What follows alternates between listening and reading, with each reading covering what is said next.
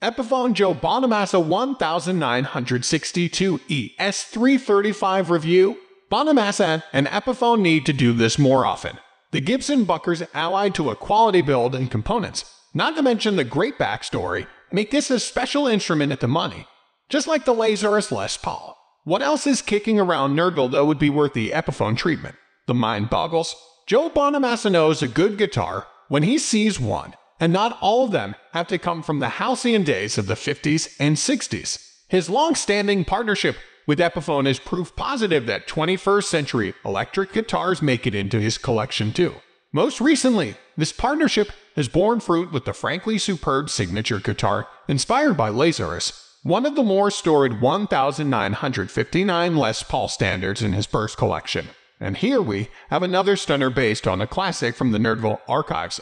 The Joe Bonamassa 1962 ES335 that arrives out of the custom hardshell case resplendent in 60s cherry.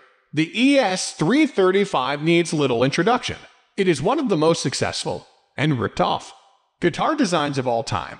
Much love for the versatile platform it offers players. Sure, play jazz, play blues, play rock, it will handle it all. And with that center block design, it can handle high volume without squealing and protest. This particular ES335 is of special significance to Joe Bonamassa.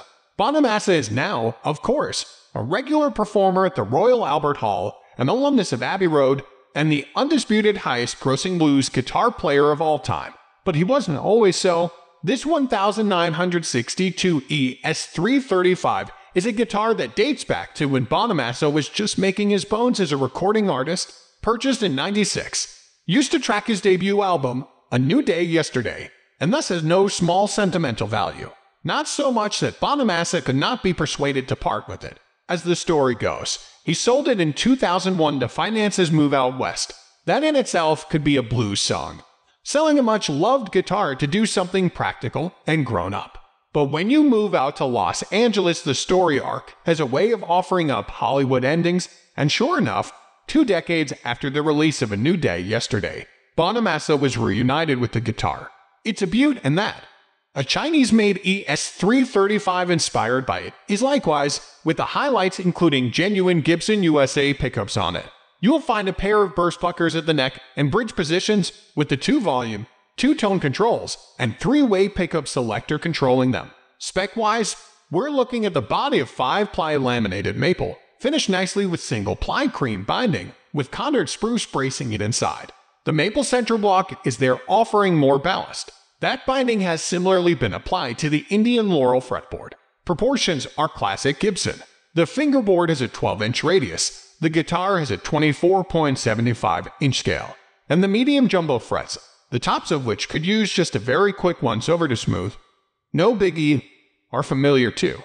The weight is also what we've come to expect from these Epiphone semi-hollows. See Emily Wolf's signature share added, and the recently released B.B. King Lucille for reference. On the scales, Bonamassa's comes in at 8.71 pounds, which is chunky but hardly a deal-breaker. Some of that weight could be attributed to the rounded C profile. It's a palm filler, very comfortable, and those who have grown accustomed to playing a slim taper neck will notice the difference. Elsewhere, we have a lock-tone tune O-matic bridge and a Maestro Vibrola, so some gentle wobble is on the cards.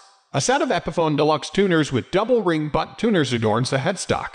Epiphone has been making a habit of going large on the specs of these artist signature lines, and Bonamassa's ES335 is no different. Allied with the quality burstbucker pickups and the Maestro Vibrola, the components used here are all from the top shelf. The pickup selector and 1 or 4-inch output jack are both switchcraft. CTS pots and Mallory caps have been used in the wiring loom. As one reference, we plugged in our Gibson Les Paul Classic with its retrofitted burstbuckers, 1 at the neck and 2 at the bridge, and the Epi holds its own. The bridge pickup here is slightly less thin and the neck nicely balanced. Both really nail classic blues rock, for which, frankly, this guitar seems tailor-made. But it's certainly not all about bluster.